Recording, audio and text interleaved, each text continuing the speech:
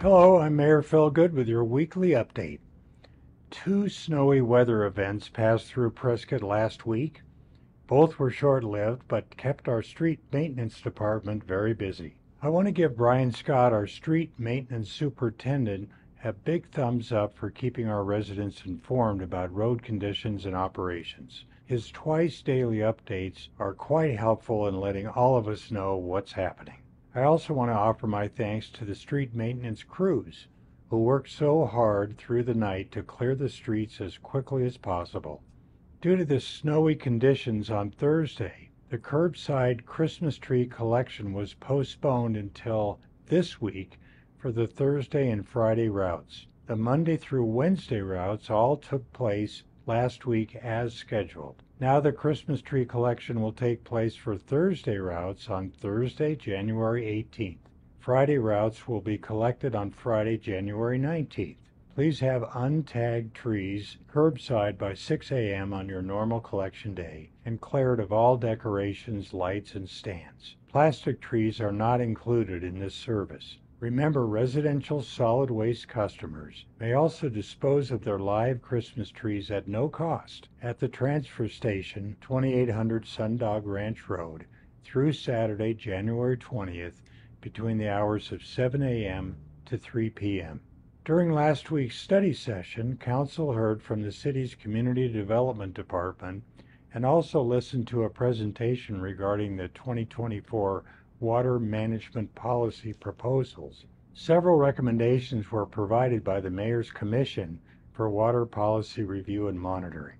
The Commission is recommending an updated 2024 water management policy to the City Council, and also that the City begin the process to develop a long-term water management plan, incorporating the water resource management model. Council will discuss specific recommendations in a later meeting.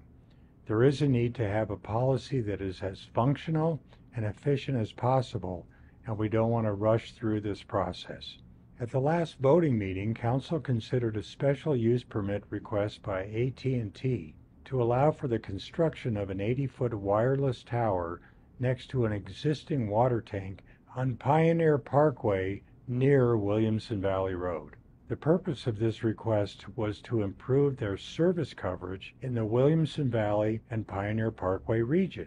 AT&T was seeking to locate the tower near the State Land Department parcel that has an existing City of Prescott water tank on the hill located near the intersection of Pioneer Parkway and Williamson Valley Road.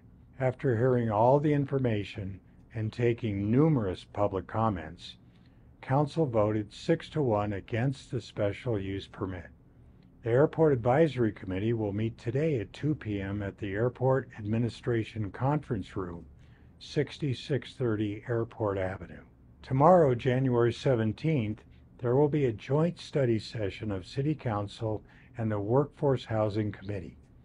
This will take place at 10 a.m. in the Council chambers, and later at 1:30 in the afternoon, the Community Development Block Grant Citizens Advisory Committee will meet in Council chambers. On Thursday, there will be a Board of Adjustment meeting at 9 a.m., also in Council chambers. We still have openings on the various board, commissions, and committees. Please consider volunteering your services. It's a great way to get involved. Links are provided at the end of this update. The deadline to submit your applications is January 25th. I'm Mayor Phil Goode, and I'll update you again next week. Thanks for watching.